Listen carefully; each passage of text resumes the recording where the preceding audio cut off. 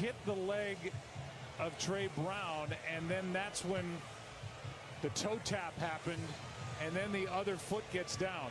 Well, the range of Julian Love, because you saw where he started, he worked to the middle of the field, but Hurts holding the ball and looking at the receiver allows Love then to get a break on it with good range, which he has anyway, and just wasn't much of an opportunity to try to fit that ball in then to A.J. Brown. But when he comes over and he clips the leg, I think that's what got his left foot down.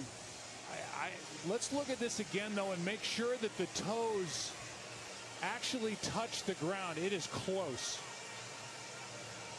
Sure looks like it to me. Yep. They'll try to find the pellets with that little toe tap right in the beginning.